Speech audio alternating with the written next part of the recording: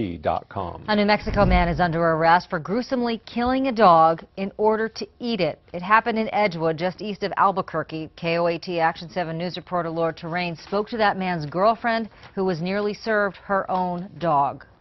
Nobody knows what to think. Nobody's ever heard of this before. Mandy Malone tells us she's absolutely disgusted by what her ex-boyfriend is accused of doing. He'd said it before, but like jokingly, just out of the blue, I'm gonna barbecue on your dog. This time it was no joke. Police say Salvador Martinez stabbed one of Malone's dogs in the heart, the twin of this little guy here. Investigators then say he skinned the puppy and cut up its meat. Malone found the remains of her beloved Onyx at her Edgewood home in the freezer. He had her marinating in Italian dressing in the fridge.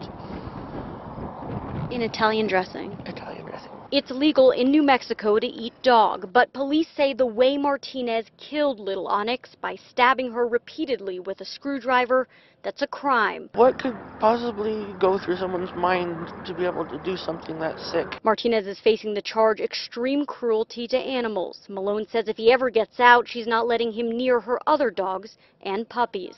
In Edgewood, Laura Terrain, KOAT Action 7 News.